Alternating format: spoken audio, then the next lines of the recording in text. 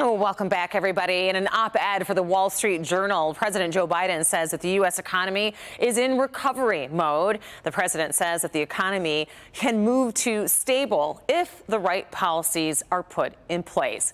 In the meantime, many Americans are facing higher prices for food, for gas, as we know, and also many other household items. President Joe Biden is meeting with Federal Reserve Chair Jerome Powell today, according to a White House official who says the meeting will focus on the inflation crisis gripping the country. The American families are confronting price increases. They're having a hard time dealing with their family budgets. One of the items hitting people in the wallet especially hard, filling up the car. I certainly have rethought some of my summer plans, both in flying and in driving. The national average cost for a gallon of regular is more than $4.60 as of today, according to GasBuddy.com.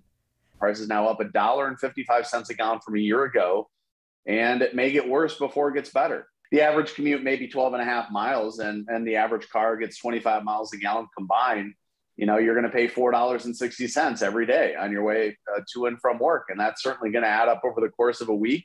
Many Americans are also dealing with sticker shock at the grocery store, where double-digit year-over-year price hikes are being seen from mustard to frozen meat. Supply has been hurt by extreme weather that's lowered crop yields. Labor costs are up. The war in Ukraine has disrupted supply. So all of these different factors adding to the cost of living.